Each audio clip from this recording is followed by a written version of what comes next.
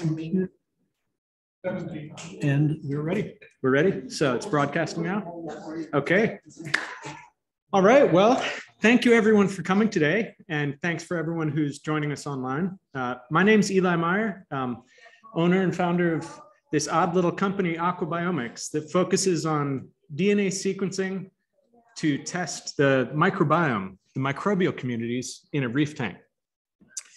Really grateful for the chance to come talk to you guys today because I've spent the last couple years of my life looking at DNA sequences from aquariums. And when you spend time on such an obscure subject, it's just great to meet people who actually want to hear about it.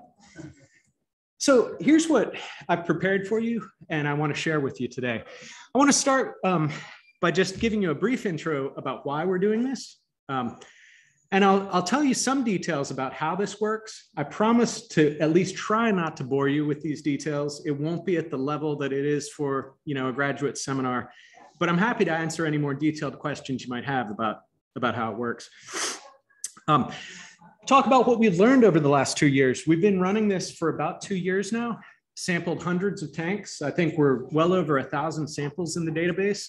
And so today we're going to talk a little bit about the lessons that we've learned from all of that testing.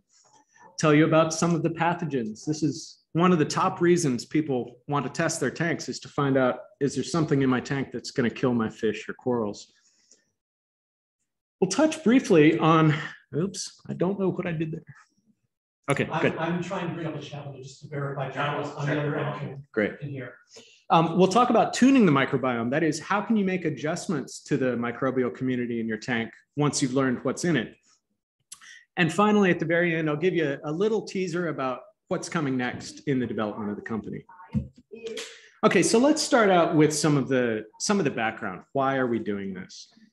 This is one of these terrible ecology diagrams that you can't see any of the details in sort of by design. I say terrible because of the level of complexity. It's actually quite a nice graphic. I borrowed this from a PhD dissertation of a German student who made one of the nicest graphics that I could find to illustrate this concept.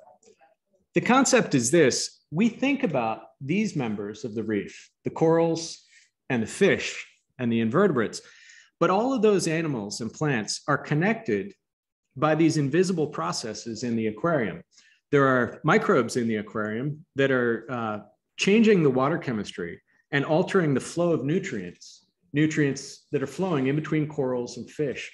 One of the best examples I can give you, one of the really well-known examples here, every time the fish pees, that's a new source of nutrients in the aquarium, right? Ammonia.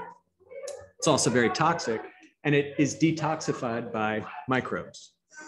Now, it's a big complex diagram, and really the only point I want you to take away from it is every one of those arrows in the diagram is a process mediated by microbes. So microbes are doing all this important stuff in the reef ecosystem, but they're invisible and tiny. We don't know who's in the reef ecosystem, which microbes are there, and so we don't know what kind of capabilities they would have.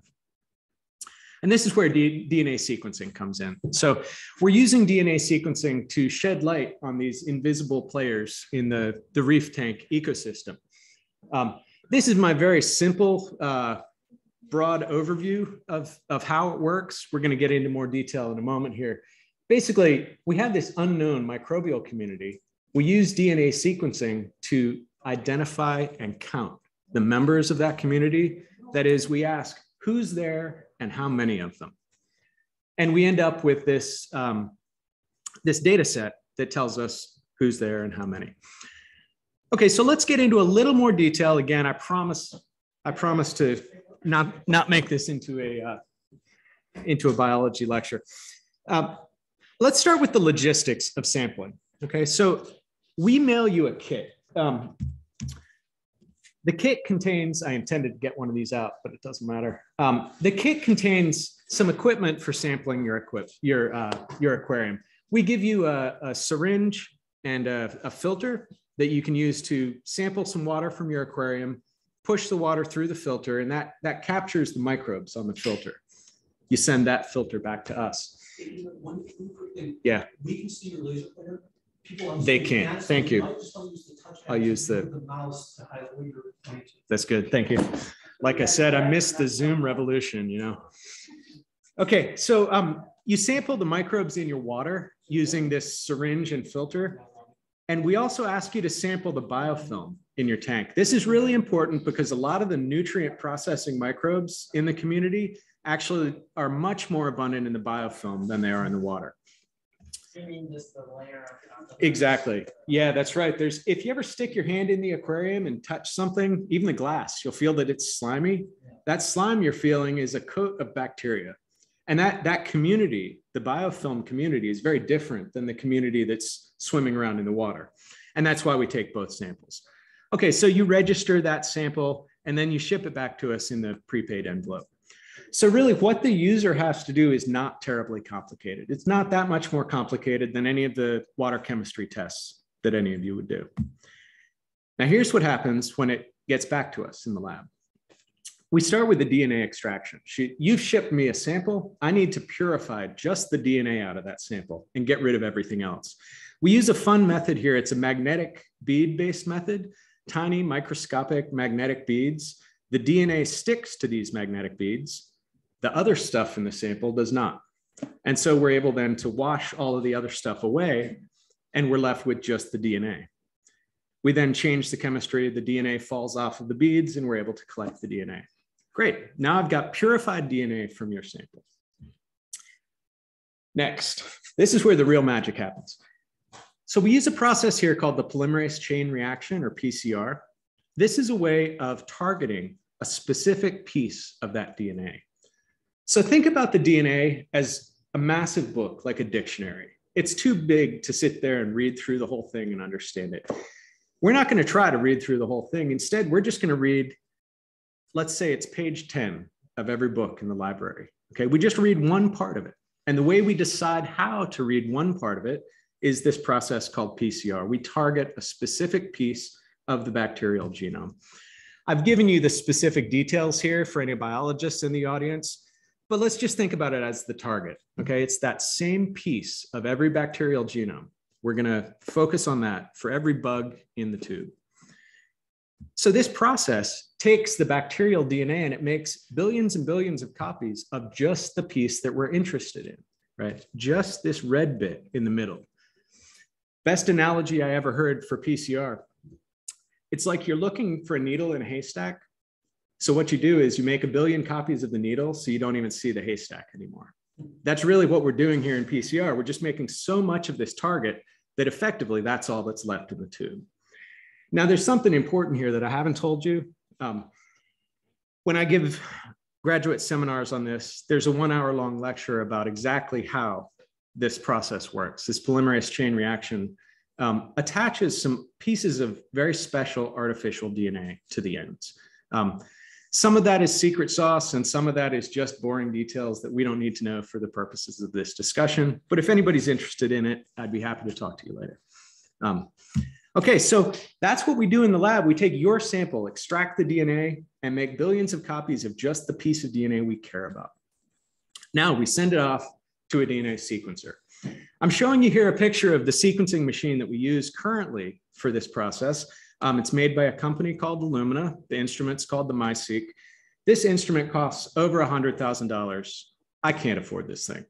So I'm doing exactly the same thing that most university researchers are doing. That is, I'm outsourcing just this one part of the process to a professional facility that all they do all day long is run this machine.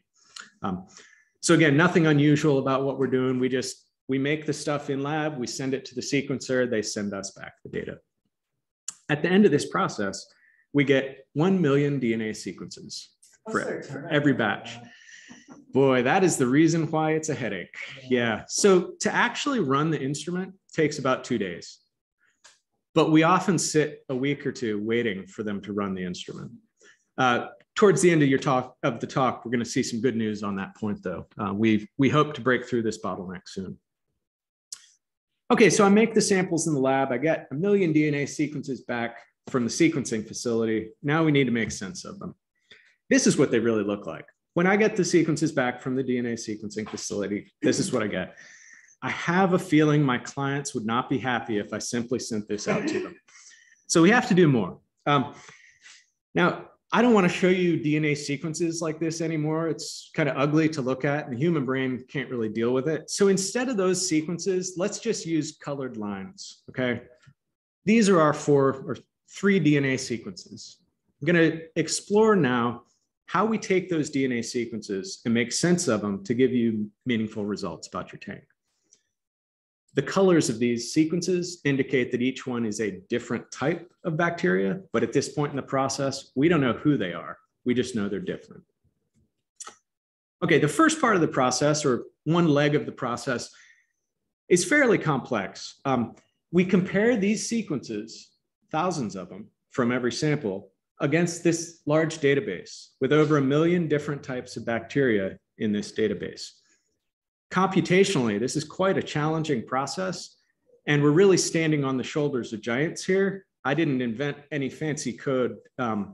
We're using a process called BLAST that was developed by one of the giants of computational biology. It's a process that very efficiently does this comparison of thousands of sequences versus millions of other sequences, and just a few minutes later, I have my answer. So that part's pretty complicated. At the end of it, it gives us the names. Now we know the names of these bacteria. And I've just given you here some examples of genus names of bacteria that happen to be very abundant in the aquarium. So that's how we find out who's in the sample. How do we find out how many are in the sample? Well, this one is much less complicated. We don't need any Nobel laureates involved here. You really just have to count. How many times did I find the purple sequence? Okay, well, now I know that that's Flavobacterium. So now I have 2 pieces of information. Flavobacterium occurred this many times, right? I have identity and amount. And so that's the kind of data that we get at the end of this process from your sample. We get who's in the sample and how much. So what does it look like? Do you have a control you put in there to figure out absolute accuracy of the process? Or is it just the process characterized enough that yeah, I mean, this is a valuable question. There's a lot of kinds of controls that a person could include in these. One thing we always do is a negative control. And in my mind, this is the most important for these microbiome type analyses because there is microbial DNA everywhere. Unfortunately, most of it is E. coli, this human coliform bacteria from human feces. That shows up in just everything. And in fact, that's a contaminant that shows up in our samples and we just strip it out because it's like, I know this was not a sewer sample, this was an aquarium sample, right? So the negative control is very important to demonstrate that what I'm amplifying in this sample actually is from the sample and not, contaminants from the environment. Now, I think you mentioned another kind of control, kind of a spike in control to evaluate sort of the efficiency of the process and this sort of thing. These are valuable controls. We aren't currently using them. Sorry, I'm an engineer. No, it's fine. I'm not arguing against the controls, just in terms of a production process, it's not sort of an every batch control. Yeah, there are a couple of controls like that are occasionally used in this field. Results are good for relative results, but absolute accuracy is not. So talking about numbers, it's worth clarifying this point about relative versus absolute. This is a pretty important distinction about the kind of data that you get from DNA sequencing like this. It's always relative. That is, I can never tell you how many cells per milliliter or how many cells per aquarium. It's always going to be what fraction of the community is this type versus that type. There are ways to get past that and make it an absolute, but it becomes quite expensive and laborious. So yeah. Yes. You mentioned before the whole genome being like a book, right? And you're looking for page 10. How do you do that? Seems magic to me. Yeah, and that again, I'm standing on the shoulders of giants. I didn't do this. So the field of microbiology has identified a piece of the genome that is both variable enough to be useful for classification, but also similar enough that there are pieces of it that are identical. We target those identical pieces using in this, this molecular process of polymerase chain reaction. we actually put in pieces of DNA that stick to the identical pieces, they're conserved regions, and they then target the inside piece, which is variable. Yeah, and that is quite a complex thing that a lot of people spent their careers, finding the right universal primers. And every year there's a new paper arguing about it and saying we need to change to these other universal primers. You're right to identify it. That is quite a trick. Eli, yes. Somebody asked a question for the audience. Repeat it. You got it. Back to the directional light. Yeah.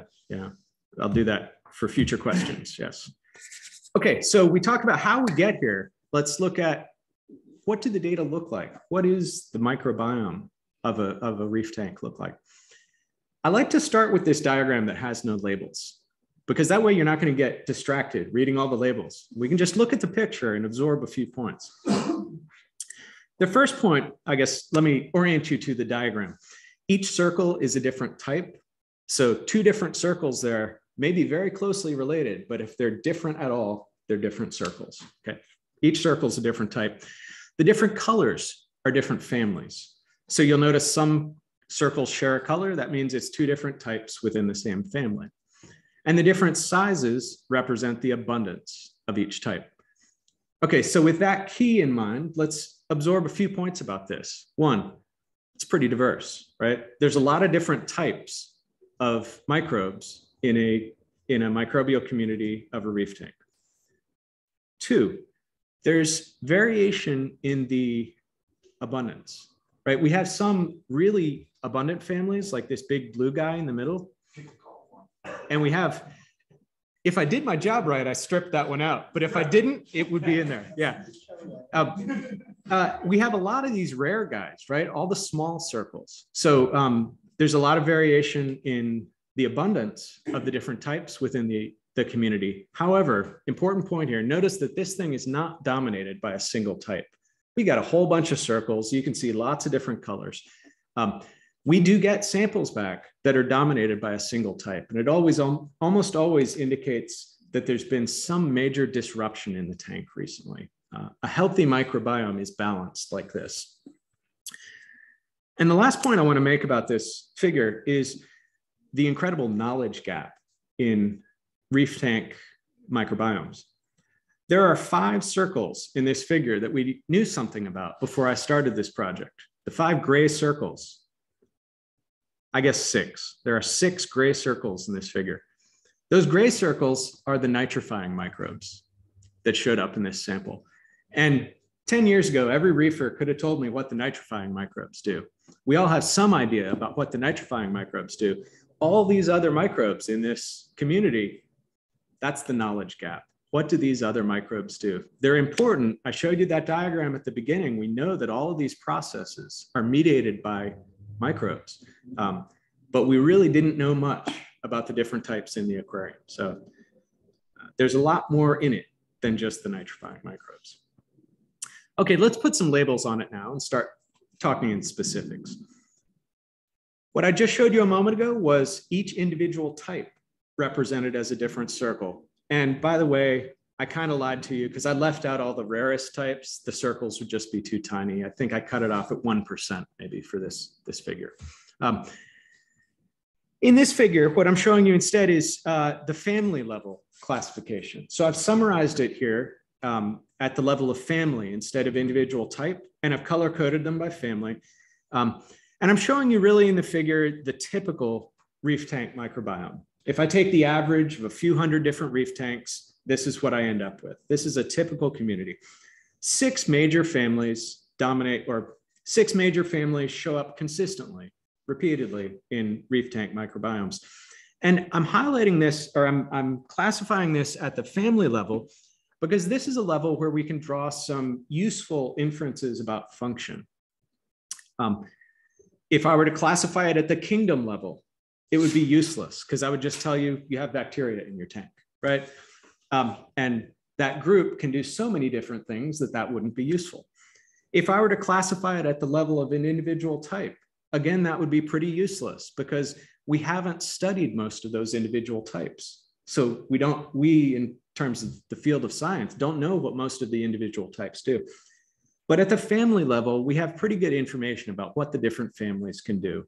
And so we summarize this at the family level because it gives us a good functional summary. So let me introduce you to a few of these very common families that make up the reef tank microbiome. The Pelagiobacteriaceae, this pink group. This is the most abundant group on natural reefs. If you go out onto the Great Barrier Reef, your top 3 groups are going to be 2 kinds of cyanobacteria and this guy, Pelagiobacteriaceae. Globally, in the ocean worldwide, or if you were to count up every bacterium in the ocean worldwide, this is the most abundant family on the planet in the ocean. However, as you'll see later in the talk, in many reef tanks, this family has been completely wiped out by the decisions that the reef keeper made in setting up their aquarium. More on that later. Okay, so that's number 1, the most abundant. And that, by the way, is a free living group, true bacteria plankton, swimming around in the water. They belong in the water. They're actively free swimming in the water. Now, the Rhodobacteriaceae, the orange group here. This is a group that's associated with surfaces. Remember, I described the slimy coating inside of your tank? That's mostly Rhodobacteriaceae. So dominant group in the biofilm, also very abundant in detritus. Now, I'm not suggesting that that is a problem. Doesn't mean your tank is too dirty if you have this in your tank. In fact, almost every tank has this in there. But if you find that your community is dominated by Rhodobacteriaceae, that information might be useful. It might mean that really you do have an excess of detritus in your tank. Okay, and the last group I'll highlight here, the Vibrionaceae, the bright pink group at the bottom. Vibrionaceae includes several pathogens. Most of the coral pathogens that we know that have been identified as pathogens are in the genus Vibrio in this family. There's also some fish pathogens, but they're not all bad. In fact, almost every tank has Vibrionaceae, and they are directly associated with animal surfaces. So in fact, we find that coral aquaculture tanks often have really high levels of Vibrionaceae. And it's not that the corals are sick, it's just there's a lot of coral surface for Vibrio to grow on. Okay, so that was just a brief overview of some of the major families that live in the reef tank. And again, my point in introducing this to you was to say that we know something about the functions of these families and what kinds of habitats these families live in. And so when we find them absent or we find them present in excess, it tells us something about the conditions in the aquarium. Please, yeah. On that last page. So the biofilm, I'm bad with the scientific name, fine, the biofilm Rhodo. bacteria. Yeah. If I goofed my swab and the sample kit and didn't get a biofilm successful, is it more likely then that would show up as a lower percentage? So, because it's kind of a sampling technique of right. Pink looks like it's from the surface of open water, therefore syringe. Red in this case looks like it's from the swab. Yeah. So the question was about if the user made a mistake in sampling the biofilm, could they end up with kind of a distorted profile because of that mistake? So a couple of answers to that. One, these figures that I show you in your reports, these community profiles, these are actually based just on the water sample. I do use the biofilm sample, but not for this particular part of the figure. And one of the big reasons is we can cover it all under this reason. There's variation in how people sample that biofilm sample. Not everybody has a return pipe that's set up the same way. My feeling is water can be sampled consistently. Biofilm is a bit harder. So we don't try to do the direct biofilm to biofilm comparisons. I think if we were to do that, then yes, how you sampled your biofilm would certainly affect, what profile you got out of it. Yeah. Okay, so following on with this idea about there being different things in the biofilm versus the water, I've shown you here, this is a figure that really quantifies that point. What I've done is taken just a few of these families. I chose them kind of arbitrarily just because these ones show big differences between biofilm and water. Just wanted to highlight this point that there really are big differences in the community. So the Pelagiobacteriaceae, that most abundant group that I told you about, super abundant in the water, this kind of light blue color, very rare in the biofilm, right? Same for the Altera monadaceae. This, by the way, is one of the groups that really blooms when you do carbon dosing in your tank. You'll see a big increase in the red bar. That's the Altera monadaceae. Another group that's present mostly in the water, not so much in the biofilm. The biofilm has other things that are much more abundant there than in the water, the Rhodobacteriaceae, Hyphomicrobiaceae. So different communities, but there's one last point I want to make here, okay? And that is, take a look at those water levels for the Rhodobacteriaceae and the Hyphomicrobiaceae. These two groups that I've highlighted, these are not free living groups. They're not swimming around in the water, but we're still finding them in the water, okay? This is, I think, actually an important point for everyone to recognize, that the water in an aquarium is pretty different than the water in the ocean. The water in an aquarium is constantly sloshing around through pipes and past glass. It's constantly coming in contact with surfaces. And so the water in an aquarium actually has a lot of these surface associated bacteria in it that you won't find if you go out and get clean water off the Great Barrier Reef. Okay, so it's a big, diverse community. We've talked about the differences between the water community and the biofilm, but we haven't really gotten into much about function. So let's talk about some of the important functions of this community. This is the number one function that everybody knows about, the nitrifying community. We know that fish pee in the tank and produce ammonia. Ammonia is toxic, and we would like to detoxify this stuff, make it less toxic into things like nitrite and nitrate. If you go out and buy a saltwater fish, everybody in this room knows this, but somebody watching online may not. If you go out and buy a saltwater fish, you want to have Nemo in your living room, and you just put that fish in a tank of salt water, that fish will die within a couple of days. And that death will be because of ammonia poisoning. We need bacteria to process this poisonous ammonia and turn it into less toxic forms. Now, before we ever started this process, we knew that this was the overall chemical process. This was the conversion of ammonia to nitrate. And we knew that there were these broad groups of microbes that accomplished these processes, the ammonia oxidizing microbes and the nitrate oxidizing, should say, bacteria. But we didn't know which ones were present in the tank, which ones are doing most of the work. Now we do. So what we found is the ammonia oxidizing microbes actually are almost entirely not bacteria. The most important ammonia oxidizing microbes in your tank are archaea. They're not bacteria at all. They're no more closely related to bacteria than they are to you. They just happen to be very small, just like bacteria are. Now, there are ammonia oxidizing bacteria in there too, but by far the most abundant ammonia oxidizers in the tank are archaea. Mostly this genus Nitrosopumulus in the Archaceae, the archaeal group of ammonia oxidizers. Yes. Archaea. Archaea, yeah. So they are little prokaryotic organisms. So the big distinction here, prokaryote versus eukaryote. Prokaryotes don't have any organelles inside their cells. They have very simple cells. Eukaryotes, like us, have much more complex cells. Plants, animals, fungi, right? Within the prokaryotes, you have the bacteria and the archaea. They split very early in evolutionary history.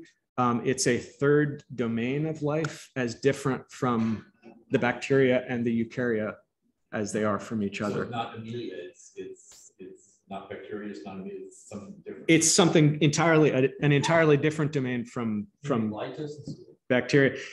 So when did this emerge? You know, it's certainly, there certainly was a time that we had less awareness of the archaea, but I think it's, I don't know, Andy, help me out. I'm going to say 10, 20 years at least, right? 75? 78, Yeah. So yeah, it's not brand new, but it certainly is the importance of archaea in the environment is something people have become increasingly aware of over time. Yeah. Okay, well, within the nitrite oxidizing group, it is truly all bacteria in this case, mostly just one family though. again, just like the ammonia oxidizers, we mostly find just one family of bacteria. Nitrospira is the genus name in the Nitrospiraceae. Okay, so we've started out here with a process that we knew sort of vaguely what was happening, but we didn't know who was doing it. Now we know who's doing it, and actually we know who are the most important players in this process. It's really Nitrospira and Nitrosopomulus. Another point I want to make about the nitrifying community, this may go against some conventional wisdom in the reefing forum community. You've often heard that there's no bacteria that matter in the water, right? All the bacteria that matter are in the sand or on the rocks or on the surface. I'm going to show you some data here that initially supports that, but then we're going to blow that apart. Okay, so let's look at the two groups I just told you about, ammonia oxidizing microbes, AOM, and the NOB or nitrite oxidizing. In both cases, both of these groups are much more abundant in the biofilm than they are in the water. But there's a lot of water in your tank, right? I mean, this was a very small fraction of the water of your tank that was pushed through the filter. I will argue with anybody who wants to say that there's no bacteria that matter in the water. There's a lot of nitrifying bacteria. Just this one group, just the group we care the most about, they're in the water at actually pretty high levels. So I don't disagree. Our data do not disagree with the idea that they're more abundant in the biofilm. I'm just saying there's actually a whole lot of them in the water too. 2 to 3 times higher in biofilms than the water.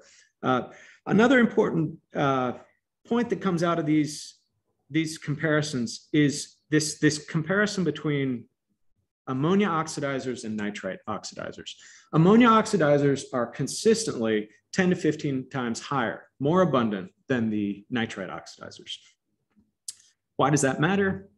It matters because if you have very low levels of ammonia oxidizers in your tank, it's likely you're going to have undetectable levels of nitrite oxidizers.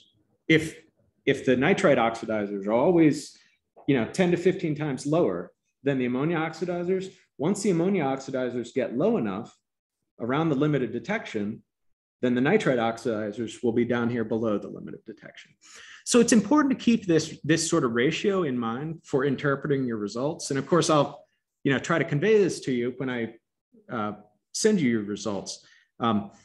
If you find high AOM, but no NOB, that's weird. That suggests a deficiency, right?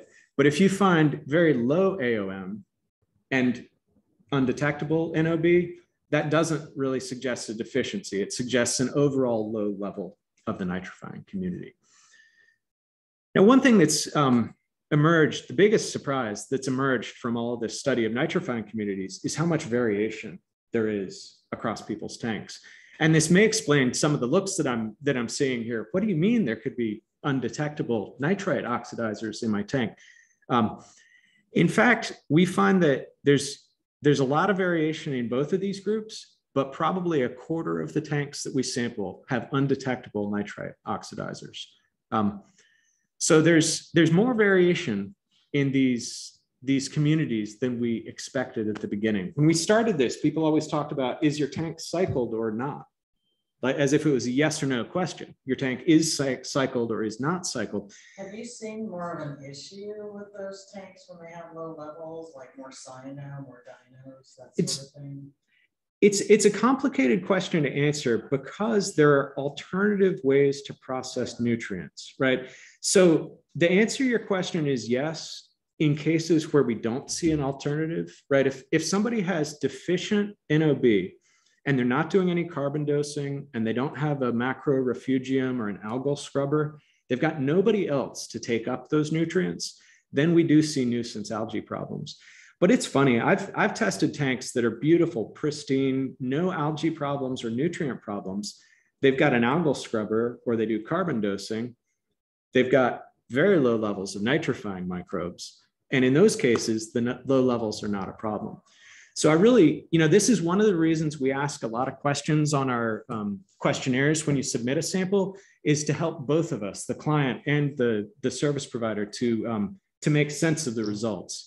Because low levels of nitrifiers mean different things if you have an alternative process versus if you don't.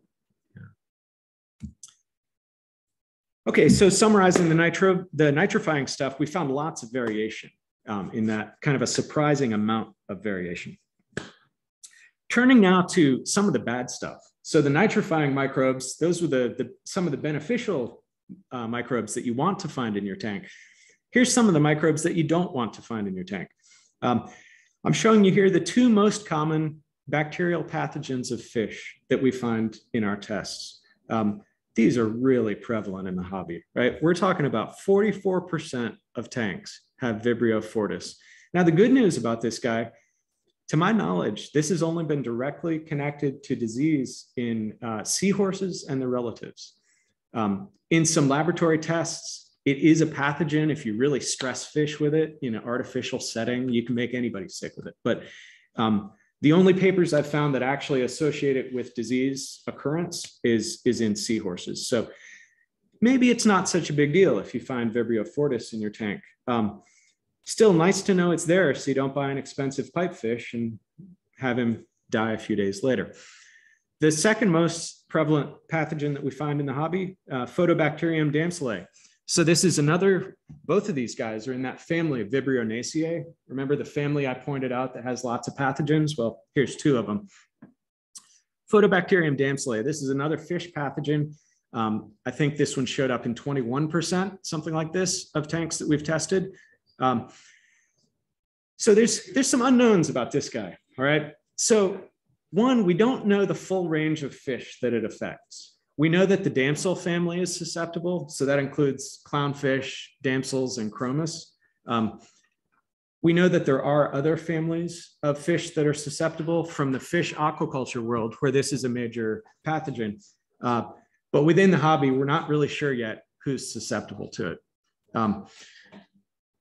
But since it's present in 21% of tanks, this is another one to keep your eyes on. Not easy to eradicate these things from your tank once they're present, but I would like to know it's in my tank so I don't go out and buy some expensive fish that's known to be susceptible to this bug. Let's turn and talk about coral diseases. Now this is I'm gonna skip here for a moment over a couple of the boring known coral pathogens. We've found Aquarickettsia roweri.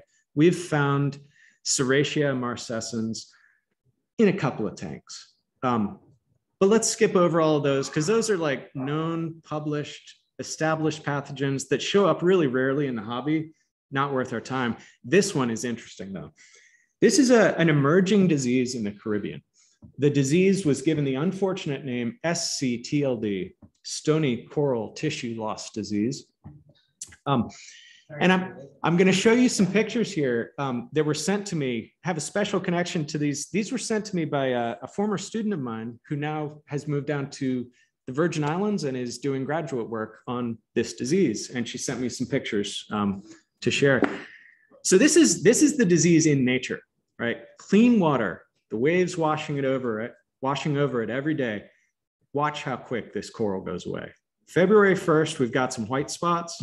A couple weeks later, half the coral colony, and this is a coral colony, I don't know, almost as big as this table, you know. What is that, about a month and a half? That entire coral colony has been wiped out. And again, that's in pristine conditions, right? I think you all know that when disease takes hold of a coral in a tank, it often goes a lot faster than that. Right? Okay, so SCTLD, this disease that's sweeping the Caribbean, this is currently a major focus of coral research, and it's ongoing research. We don't really have the final answers here, but a very recent paper published just in 2021 identified 9 suspected pathogens that are consistently associated with this disease in the field. I got excited, man, 9 new pathogens to screen for, great. So I went right in and screened for them. Oh crap. These things are pretty common in the hobby. So 2 of them we're finding in about 20% of tanks.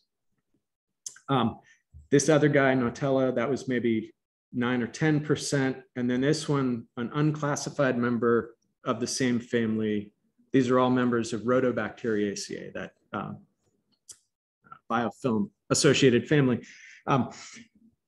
This one that I've highlighted in yellow on the bottom here, this is a really concerning one because every single sample, every single diseased sample that the researchers found in the field, without exception, had this guy in it. So that's like a really hot candidate. I don't want that thing in my tank. Fortunately, it's only in about 3% of tanks. Okay, so these pathogens that are contributing to a major disease in the field are now starting to pop up in aquaria too. We don't know yet what are they doing in aquaria. We know that in the field, the research suggests that they behave as a group. In other words, having just one of these types of pathogen in your tank might not be the end of the world, but if you get 2 or 3 of them, they act together as sort of a pathogen community. And so that's generally the advice that I'm giving clients when they see these. If you see one of the more common ones, maybe not a big deal, but if you see 2 or 3 of them, and especially if you see this really rare one that's consistently associated with disease, that is very likely to be responsible for the tissue loss disease that you see in your tank. That's a disease that we don't really know much about in the hobby yet, right? SCTLD. Here's, by contrast, a disease that in the hobby we probably know something about: brown jelly disease. This affects some of the most expensive corals in the hobby. I'm showing you here a picture of one of my torch corals. It's not the fanciest or the most expensive, but it's mine, so I'm attached to it. And it's alive. It doesn't have any brown jelly disease. That's what they look like before brown jelly disease. All the tentacles extended, right? The early stages of brown jelly disease involve a retraction of all the tentacles. Some of you may have been unfortunate enough to see this. And then rapidly, hours to maybe a day or two, all that flesh dissolves into this horrible brown jelly. Now, this happened to a bunch of my corals. And I said, hey, I know a guy who has a DNA testing service. Let's see what's in there. So we tested it. And it turned out that the majority of these communities, this brown jelly material, was almost all Archibacter. So this is a specific type of Archibacter, unclassified at the species level. We know it's in the genus Archibacter, don't have a species name for it. I call it type 1103. Just in our database, it's number 1103. Consistently associated with brown jelly disease. Found it consistently in my tanks. I've found it in other people's tanks that reported brown jelly disease. We've even found it in Europe. So it's not even just an American disease, right? It's across continents. This thing is associated with brown jelly disease. Now, some of you may have read on forums about associations of ciliates with brown jelly disease. This has been a long-standing theory because ciliates are also very abundant in that brown jelly material. And so I think so far the stories are pretty similar, right? We have an abundant bacteria with the disease, or we have an abundant ciliate. Which one is causing it? We have some data here that I think the ciliate theory has not approached. That is, we can show that if you knock out the bacterium with an antibiotic, it also cures the disease. So this was an experiment I did in one of my tanks. Before the brown jelly disease showed up, this pre-bar, you see there was none of this Archibacter. This thing was absent in my tank, wasn't present. And then one day I saw tons of brown jelly disease in my tank. So I took a water sample. Boom, we have a high level of this Archibacter. Okay, I decided to take a pretty extreme step. I decided to do an experimental nuking of my tank with ciprofloxacin. But I wanted to be a little bit clever about it. I decided to go with the lowest dose that I could find evidence would kill Archibacter. So I didn't really nuke the tank. I did a very carefully dosed treatment of ciprofloxacin just to the level that I thought would kill Archibacter, but not other stuff. Archibacter turns out to be very sensitive to this antibiotic. Okay, so a low dose, treated it for about a week. Absolutely absent after that treatment, and the corals cleared up. Had no more brown jelly disease in the tank. I've since had several clients did exactly the same treatment, the same dosage, and had the same effect. Ciprofloxacin cleared up their brown jelly disease. Now, one of the major concerns with an in-tank antibiotic treatment, and it's the reason most of us didn't do such silly things, is you're worried it's going to destroy the rest of the microbiome. This was not at all the case. Here's the microbial community before brown jelly disease. here it is when the brown jelly disease occurred. You notice that's actually quite disrupted, right? When the BJD was in the tank, it's actually quite a different community than pre-BJD. I hadn't done anything chemically. All I had done was put some corals in, and they happened to be infected. Now, after my antibiotic treatment, you can see that my community is back to something very similar to the initial community. It's certainly not destroyed. It's certainly not, wiped out. And we saw, and my last point on this slide is to say that actually that community that's been reestablished after the treatment is actually pretty similar to the typical reef tank community. So Cipro treatments in your tank, if they're at this low dosage, are effective in wiping out Archibacter and do not wipe out the rest of the bacteria. But I really want to caution 2 points about this. Number one, let's not do this prophylactically. This is how you develop antibiotic resistance problems, right? Let's use antibiotics only as a treatment rather than as a preventative. And two, please be careful with your dosages, because really, a higher dosage than this, and I think there's a good chance you are going to kill lots of stuff in the tank. Yeah. Is Archibacter more of a film or in solution bacteria? I mean, could you isolate your torches and dip them? Would that be enough to? So we find it only in the water samples. We don't find it in the biofilm samples, but I'm sure it's associated with the torches. I mean, it must be because it's directly. So in terms of dips as a treatment, I tried that. Like many of us, we've probably all lost some euphilia in this room, if we want to admit it or not. I've lost a lot of euphilia, and I tried a lot of dips, and I didn't have any success with them. But I can't say it will not work. Just I have not. Do you think prophylactically dipping cuts it out, or no? Without having done it, I don't want to, I don't know, maybe. Any preventative use of antibiotics, I have concerns about resistance, but that doesn't speak to whether, it might work. Is Archibacter one of the things that you test for? So that's right. Yeah, it shows up flagged as a suspected pathogen. If you have it in your tank, it'll show up. Yep. Old formats of the report. So like if you got your tank tested a year ago, I might not have been screening for this. We're constantly updating the things we screen for, but in the current versions of the report, yeah, that'll show up. I just don't see. I got a report in January. I just don't see it on the list. So, it's under the suspected coral pathogens, and that section doesn't list anything unless you have them. Oh. Yeah, it doesn't give you a list of everything we're searching for. It just tells you if you have them. So it's just a code issue. Yep. Yeah. So it sounds like you don't have Archibacter. So I have a question about Cipro. I've heard of people using it for like anemones. Is that the same type of bacteria? So I haven't seen any data on what bacteria they're trying to knock out in anemones. I've read that too, as kind of a preventative treatment with newly imported anemones. I haven't read any data on what kind of bacteria. Okay. I see that I'm running behind time, so I'm going to speed up a bit. Please feel free to keep the questions coming. I'm just explaining why I'm speeding up. Okay, here's turning the corner now to how you can adjust the microbiome, right? The first thing I want to say about adjusting the microbiome, we're going to start at establishing the microbiome in a new tank. And this is a message I suspect most of you have heard before, that you can establish a good microbiome, a healthy microbiome with live rock. I had heard that message too, but I hadn't seen good data on it. So one of the first things I did when I started the company was run some experiments to actually get some data. So we got some live rock, a couple of different sources. I set up a bunch of replicate identical tanks, key feature in any experiment, replicate experimental units. And I simply set these tanks up and ran them for about a month.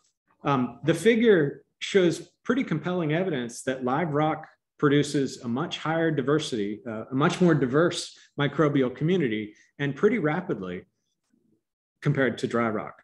The dry rock effectively never increased over the whole month that we monitored it, whereas the live rock within about 2 weeks had already achieved a diversity comparable to the median diversity of all tanks that That's we've not ever one of the tested. things, right? You said you actually, on some of that, you actually use off-the-shelf bacteria starter cultures, which did not really perform anywhere near. Like That's right. And I don't have those data here in the talk anywhere, but yeah, you know, frankly, I was hesitant to present them too aggressively in public because the manufacturers Right. might have been a little pissed, you know. Yeah, when I first ran the experiment, the dry rock and the dry rock plus bottle bacteria, there was no difference whatsoever. Yeah, I saw. Yeah. You know, I don't want to take too strong a stand against bottled products, but I do think they have their place in the hobby. There are functions that bottled products can serve, but I think they have sometimes been in the hobby been pitched as kind of a panacea, kind of a cure-all. Just put some bottled products in there and it's going to fix all your bacterial issues. Certainly for establishing a new tank, it does not appear to help your diversity at all. So say I go to the Oregon coast and I get some, like scuba diver. Yeah. It's like the shallow water rocks, you know, coral skeleton, Yeah. not coral, but plant skeleton, stuff like that, in the water. What's the difference between a temperate versus a tropical biome? Is it a completely different biome? Yeah, it's a great question. This is an experiment I've wanted to do myself. I haven't done it. I've got to say, I don't know the answer. I strongly suspect I thought about going in there, bring it in, put it in a warm water tank, culture it, and then send it to you and see what the heck happens. Right. I'm pretty confident if you do that experiment, you're going to get some that survive and some that don't. You know, there is extreme temperature variation within the marine habitat. Don't get all the tropical tests that come with it. Yeah, that's true. Yeah, it may be a nice strategy for avoiding some tropical pests. I think the best answer to your question has to be that we just don't know. I haven't done it yet, but someone should do it because it would be really interesting to know if we could get some benefit from, you know, sand from the Oregon coast.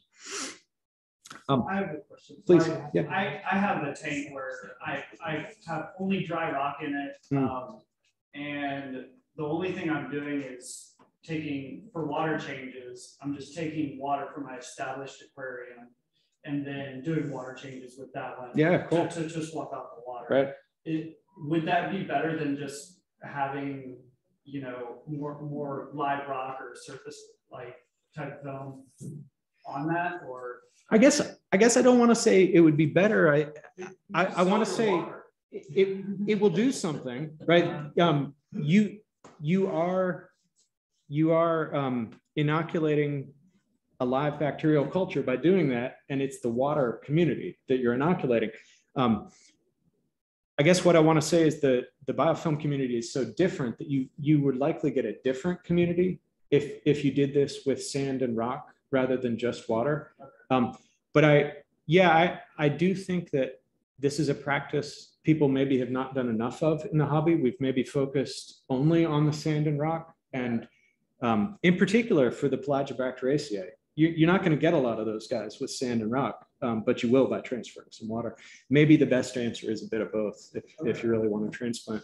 Do you know the difference between, you know, live rock, ergo, I bought it from Florida and they flew it here, and say rock from a 2 or 3 year old aquarium? Right. What does that community look Yeah, like? I mean, I feel bad at some level. My question to all of these, my answer to all of these questions is going to be, I don't know, because I haven't done that exact measurement yet, right?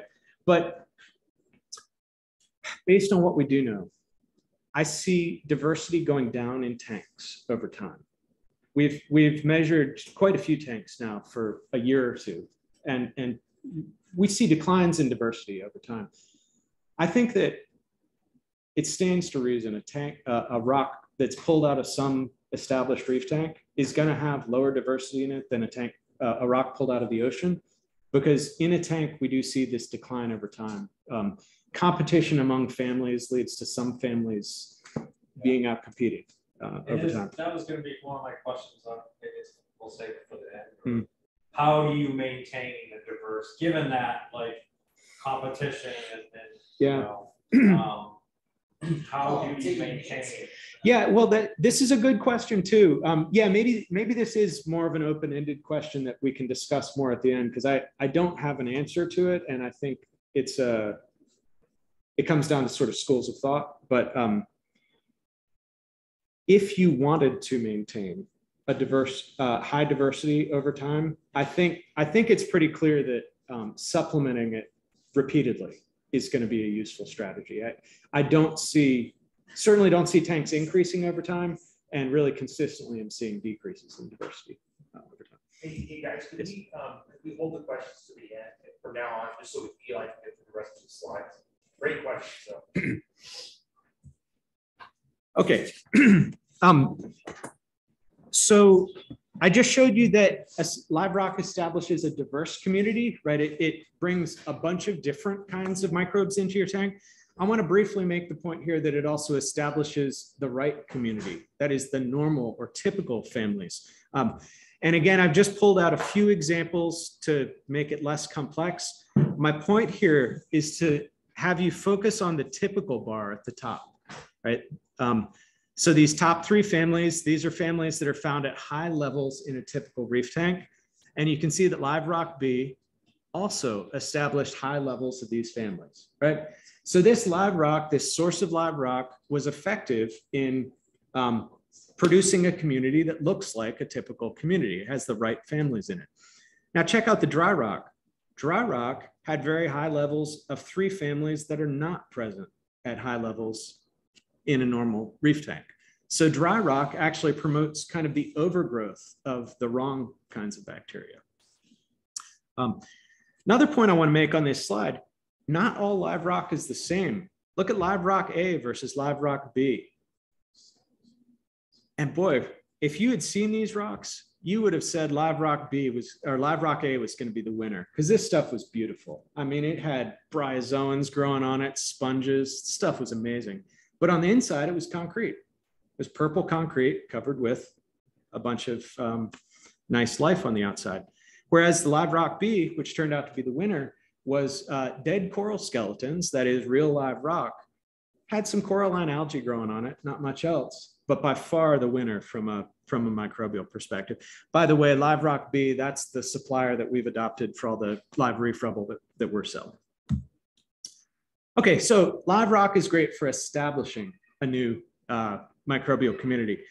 In an existing tank, I really favor live sand or mud as a way of boosting the nitrifying community instead of live rock. Live rock works too, but I really think this is a more effective way of spreading a lot of the material around your tank. Showing just a picture of some of the live sand we're selling. Of course, there's a lot of sources out there.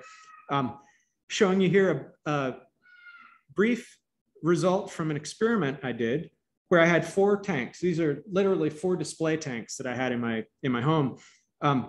And 2 of them had communities that I wasn't happy with.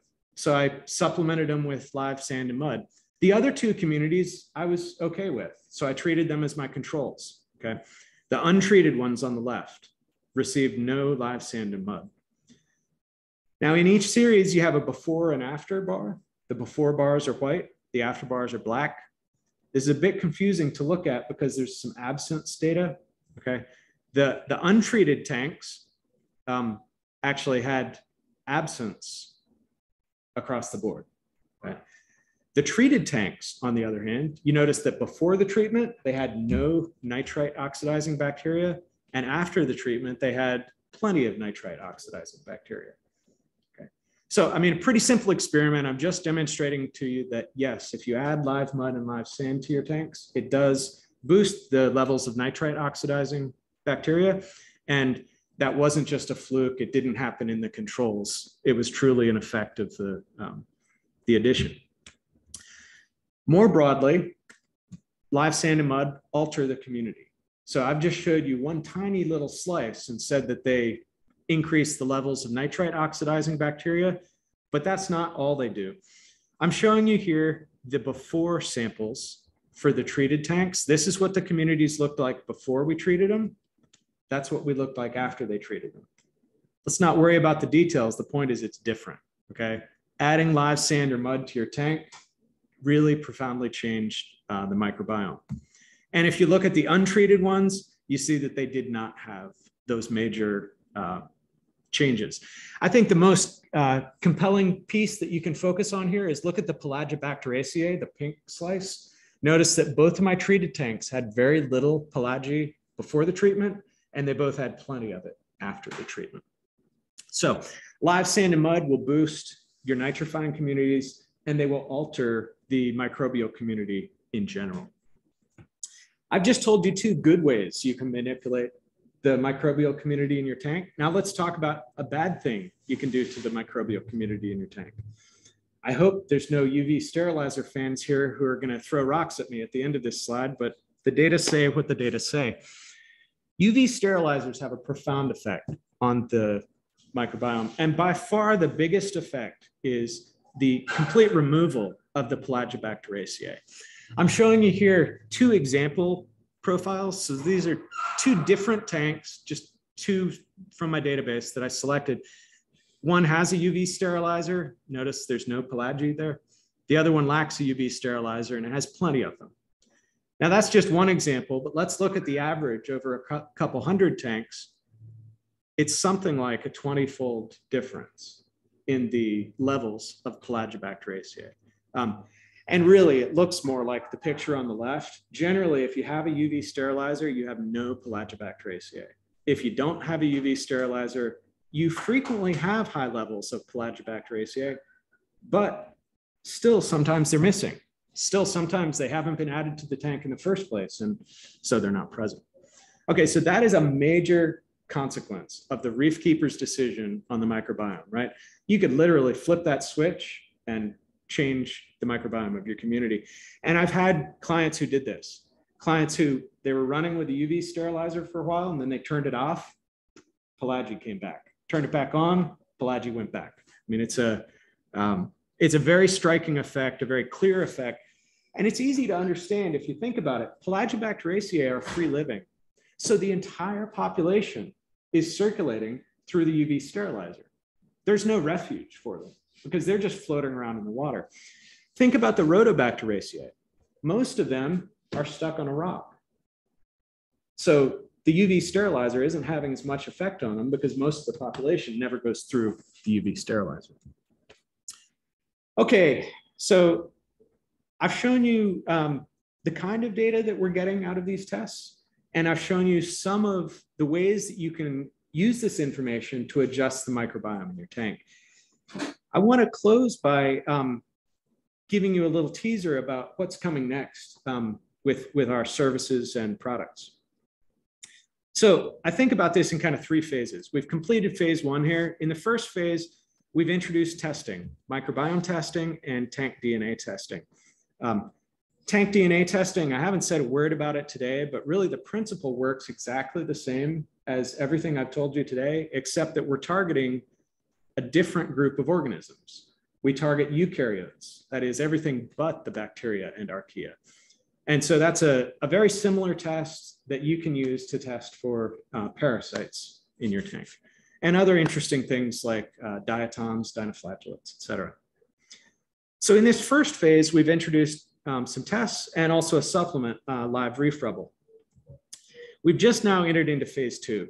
In phase 2, we're expanding on our offerings of supplements. So we've introduced live reef sand recently. We are working on some prebiotics. What I mean by prebiotics, these are nutrients that you can add to your tank that will influence the community. These are not bacteria themselves, they're nutrients that promote the growth of good bacteria or inhibit the growth of bad bacteria. We've got 2 of these that we're working on right now, but they're really nowhere near ready to launch yet. This one though, I've got great news for you. The biggest complaint, the biggest downside, obstacle, challenge, whatever you want to call it in this testing has been the turnaround time. This is by far the fastest microbiome testing service that I'm aware of, but it still takes us a month to get it done. With the new technology that we've just bought, this sequencing machine, the Nanopore Min Ion, is a sequencing machine the size of a flip phone. I wish I'd brought my flip phone with you today so I could pretend it was the sequencer. It literally would fit in the palm of your hand. And we've recently purchased it. Huge advantage for us because this brings the sequencing in-house. So we're not gonna have to wait for them to load the samples on the sequencer anymore. Also, this machine runs just incredibly quickly. It runs overnight. So I anticipate that this is going to allow us to pull our turnaround times down to 2 weeks. It'll be a lot of work to get there, but I do think that by the end of phase 2, probably by the end of this year, we will have that 2-week turnaround time with the faster sequencer up and running. In phase 3, we want to get even faster. In phase 3, we're going to introduce a qPCR testing service. This will be specific testing. So if you only want to know, do I have ick in my tank? Do I have velvet in my tank? Do I have whatever in my tank? We will introduce specific tests for that we can run very quickly and get your results within 2 days. All of that technology exists. There's no new inventions that have to be made here. It's just a question of scaling up and getting investments and that sort of thing. But that will allow really, really rapid tests, truly about a 2-day turnaround. We're also working currently on farming some of these supplements so that we don't have to rely so much on importers to bring us live rock and live sand, currently working on farmed sand. And we also have some probiotics, true probiotics that we're developing. Again, nowhere near release, but the idea here is to sell true live strains of bacteria that will actually live in your aquarium, unlike much of what you buy on the shelf today, and will actually have an influence on the community in your aquarium. Okay, so that's the roadmap for where we're going over the next few years.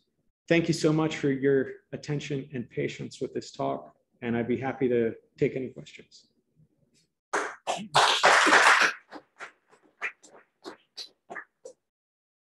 What's a prebiotic versus a probiotic? Yeah, so this is a distinction between prebiotics are nutrients, probiotics are bacteria. Okay. Now, those terms are not always, that distinction is not always made clear in sort of the advertising literature, but it's those terms are solid. People stand by those terms. It's just you may see them used loosely in the advertising. Can I say prebiotic is a fertilizer? Sure. Yeah. Yeah. Absolutely. Yep. So when you do carbon dosing, you could think of this as a prebiotic. It is influencing the community by promoting the growth of one kind and not other kinds. Now, I'd say most of the ways that we're doing carbon dosing are not really benefiting the microbial community, but they're changing it certainly. So, yeah. Other questions? Have Yeah. you done any tests with like purple non-photosynthetic bacteria, the hydrospace product, EMS probiotic? I think I know the one you're talking about. It's marketed as sort of a coral food, right? Yeah, yeah. I think they call it like a night-trying bacteria that will in turn feed your coral. Oh, interesting. It's like a couple of different bacteria strains. What made me think of it was they talk about Rhodopseudomonas, and I was just interested because the surface film was started with rhodo, and right. Rhodobacteriaceae. Yep. So I wonder if you had worked with it at all. Yeah. So I guess a few things I can say on it. I mean, the boring answer is no, I haven't directly tested the product. But I recall that we were asked that by someone previously and looked up, is it in the database? Can we see it? And yes, we can. I mean, if it's in the sample, we will see it. This marker will pick it up. It's in the database, and we should distinguish it from the other ones. It would be really great to do some tests of that product in a tank. I often get questions about products. People ask me, well, what's in this product, or have you tested that product? So maybe I'll say something sort of general about product testing. I think it would not be strategically in our interest to come out and release ingredient lists for every manufacturer's proprietary ingredients. I suspect they would not be happy with us, right? And so, it was tempting to do something like that early on, but thought better of it. However, what I want to say is there's absolutely no obstacle to clients coming to me and sending me a sample, and I tell you exactly what's in it, right? And then you're free to go post it on Reef to Reef, do whatever with it, right? Yeah, that, I mean, the perfect example is whatever product B was, Right. you guess what product B Yeah. was in your experiment. Yeah. It looks like snake oil to me, yeah, right? right. Yeah, Yeah. what is Microbacter 7? Yeah. And so- it does appear to work, and now So Because I know a lot the- of people who dose that like Right. as a regimen, like, Right. you know, after every water change, they put Microbacter 7 in it, so. Yeah, without knowing that, I would have used that probably on my dry rock. I would have used that as my initial culture on dry rock. So a couple things I want to say about That's these what we got, you know? these products. I have tested them, and without releasing ingredients lists, what I can say is it's really surprising how we never find the ingredients from those products in aquariums. It really makes you stop and think about, what are these products doing in the aquarium? I mean, it's live bacteria, but I never find those live bacteria in my aquarium later.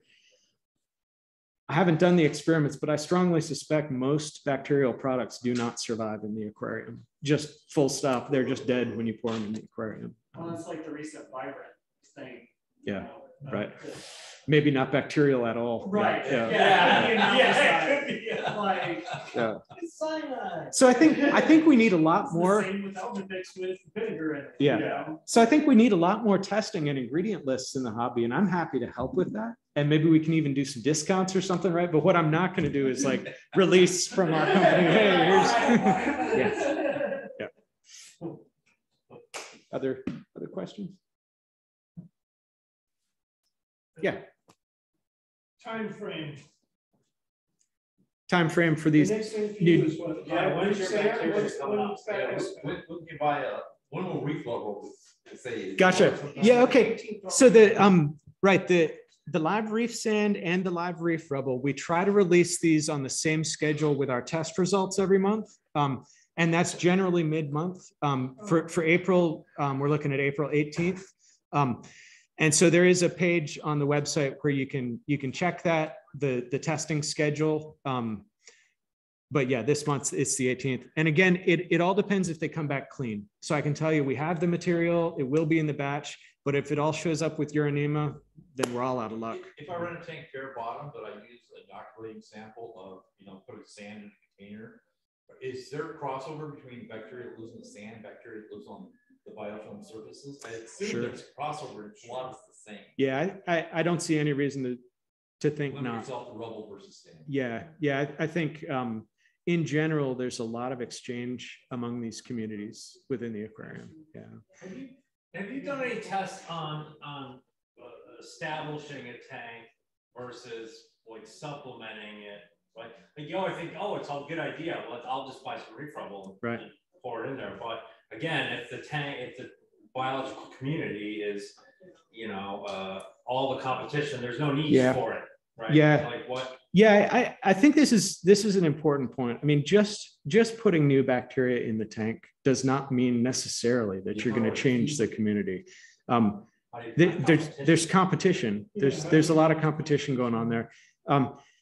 So we haven't done, there's an experiment I'd like to do that I think would kind of get at your question, which is I'd love to do side-by-side studies on which is more effective in an established tank, live rock, live sand, live mud, bottle bacteria, I don't know. I haven't done such a side-by-side experiment. What I can tell you is the data I've showed you that rock works well for establishing a tank, sand works well for modifying a tank once it's already established. But I haven't compared the two side by side, so I really can't say for sure which would work better. My gut feeling from having seen clients experiment with these things is that I think sand is the better way to go for an established tank. And I suspect it has to do with surface area, just huge surface area on all those grains of sand, right? Versus a few pieces of rock. So I have to say, if you're establishing a tank, those bacteria in there, what should be the new tank's pretty sterile. What should you do? I mean, should you throw a shrimp in there? What should be the process? Gotcha. How to feed them? Yeah, great question. So, right, I know a lot of people are fans of pure ammonia, and I think there's a lot of logic to that. If you're just focusing on the nitrifying community, that's all you need, right? Put in the ammonia, they convert it to nitrite, and then that feeds the nitrite oxidizers, and you've got the whole cycle. I think if you're trying to promote a more complex, more diverse community, it makes sense to give them a more complex food. So for a quick start, if you just want to get fish up and running as quick as possible, nitrifying bacteria and ammonia is probably the quickest way to go. But my own practice when I'm starting a tank with a more diverse community is to do ghost feeding. I don't do a big chunk of shrimp, but same idea, a small amount of any high quality aquarium food at maybe once a week. Exactly. Yeah. My goal is just feed more than just the nitrifiers. Yeah. Feed the bad stuff. Thank you. So we have a question from the chat about whether the Pelagibacteriaceae have been shown to be successful, to be necessary for a reef tank. Really important question.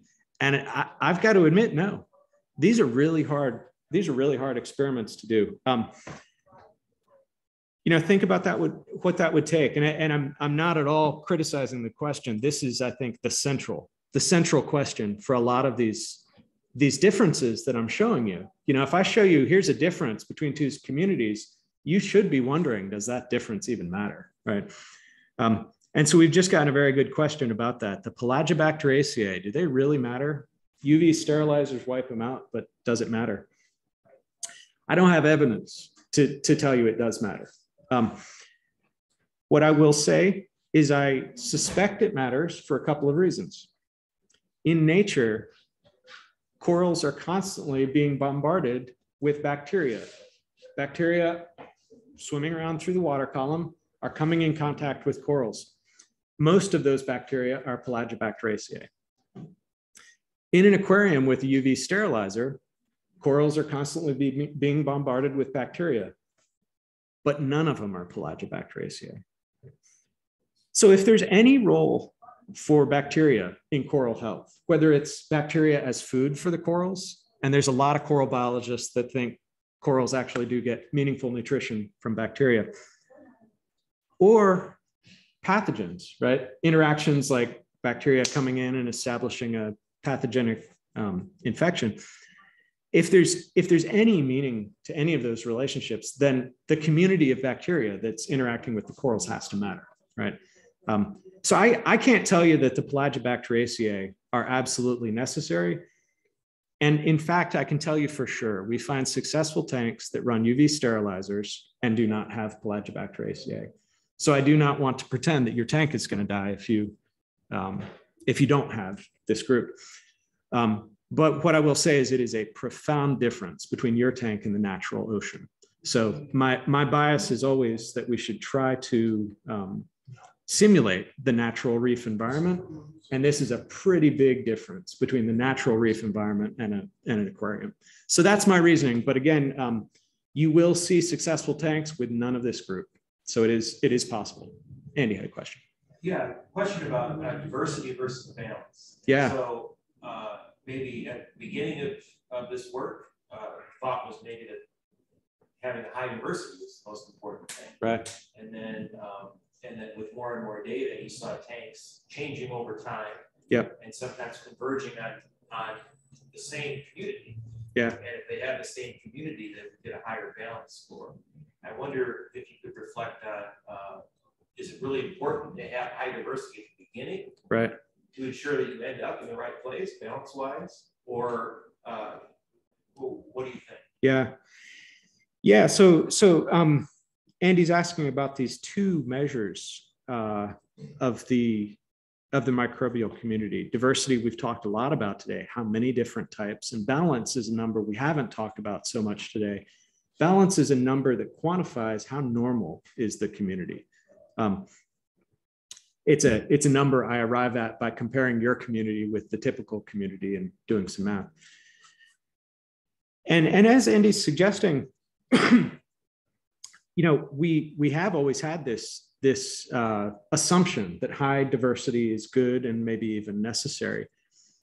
Over time, and in tanks like Andy's, Andy has a beautiful tank. That over time we have seen the diversity decline, but the balance is quite high. And I've seen several other tanks like that, tanks that are established for several years. We see declining diversity, but a nice high balance with a nice high Pelagibacteriaceae level. I've come to associate that pattern with, frankly, a tank like yours. Like, wow, that's probably a pretty healthy tank with some nice, happy corals growing in it. So I have started to relax my assumption that we always need high diversity. The suggestion that you made is kind of how I'm coming to think of it. Diversity, in my mind, has always been a proxy. That is, diversity itself isn't the thing we care about, this number. What we care about is actually getting all the different functions in there.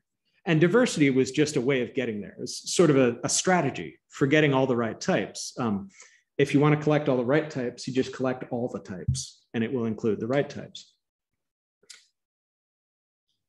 And I think in terms of the development of the community over time, like you're talking about, yeah, maybe it makes sense that the diversity is more important early to ensure that the right types get into the tank at the beginning. And maybe we should accept lower diversity, accept declining diversity over time. There's probably some limits to that. You know, I haven't seen any of these healthy tanks that have super low diversity, right? It's always kind of moderate to low diversity. But yeah, this is definitely a changing, our perspective is evolving over time as we see the range of tanks, the range of different microbial communities that can support a healthy tank. You know, and it comes to some extent back to the question that Shane asked. Like, it's pretty hard to prove a lot of these things. You know, what diversity level do you need for healthy corals? That would be a pretty hard experiment to set up, right?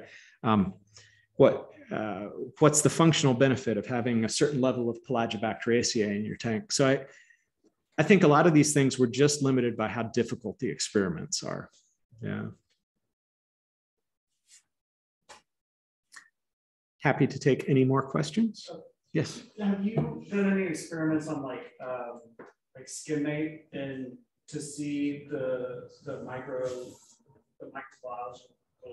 what is taken out with a skimmer? Right. I haven't. It's on the list. I really want to do that. Yeah. It strikes me. It's the sampling's going to be a bit tricky. I don't want to collect the skimmate in the cup. I want to collect like the bubbles, right? Because I know send you a box. Yeah, that's it. Yeah, send me bottles of skimmate.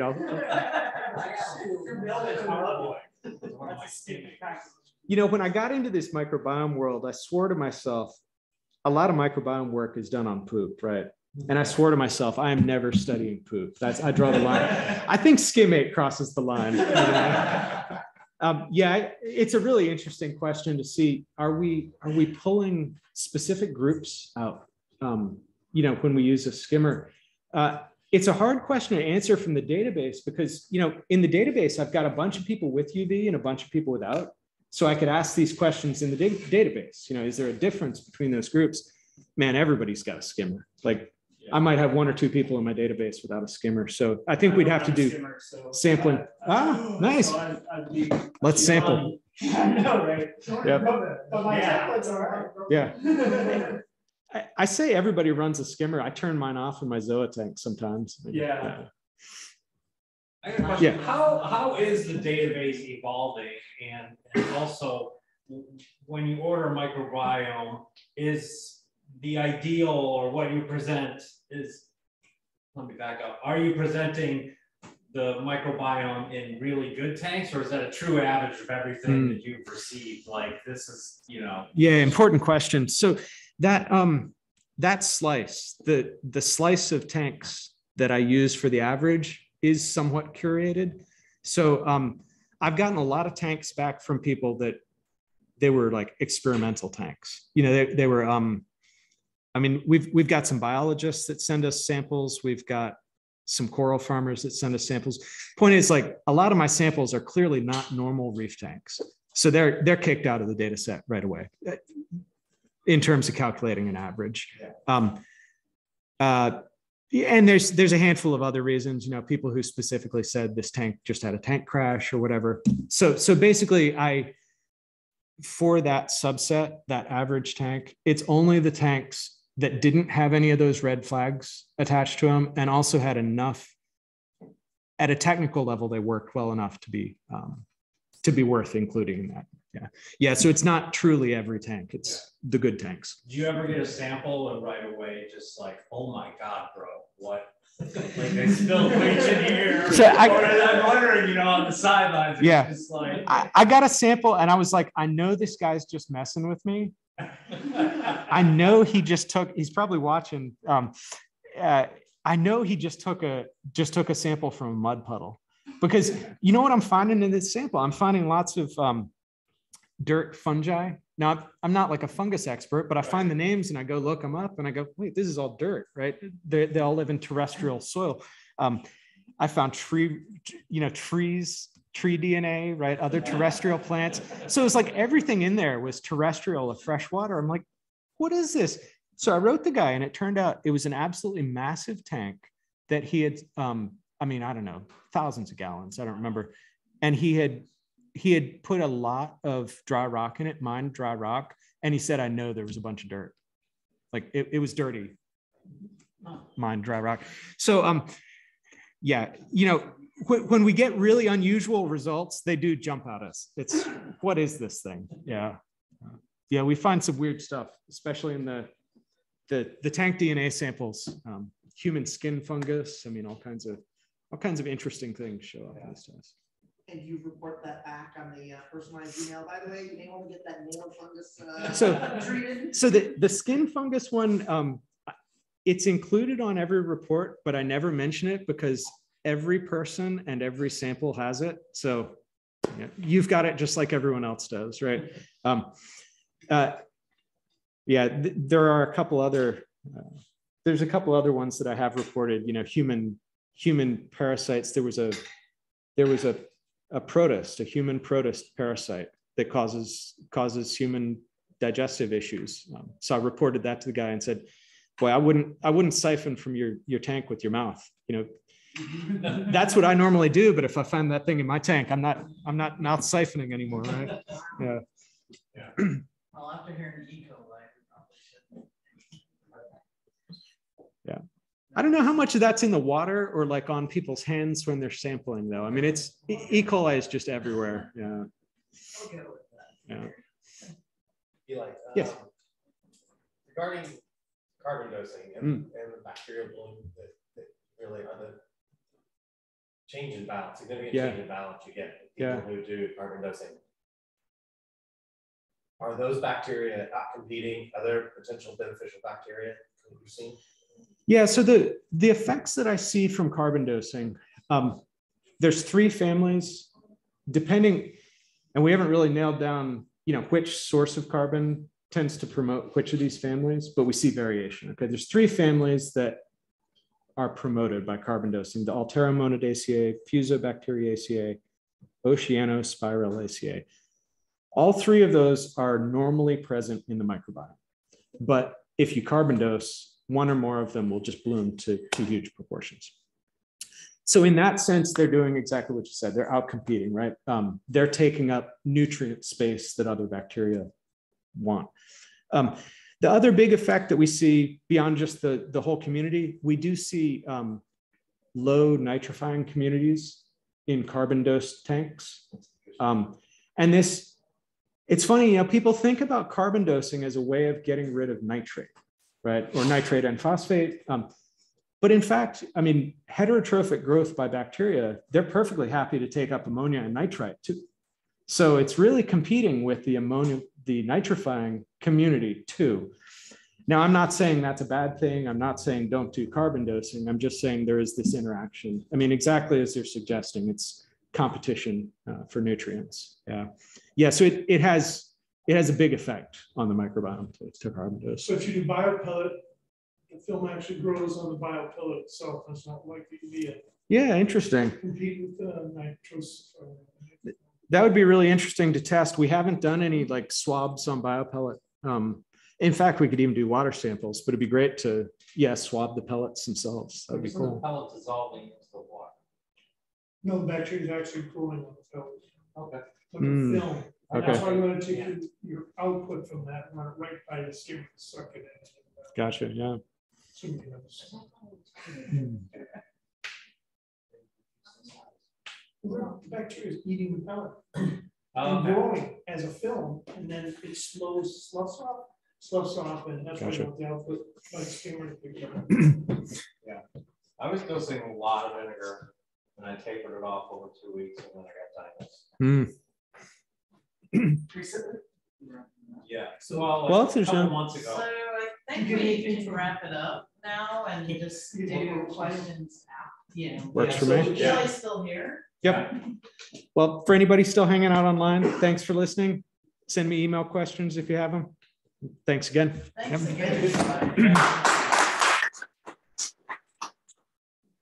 Well, you should sell the microbiome from established coral farmers. Yeah. Like Although- as an add-on.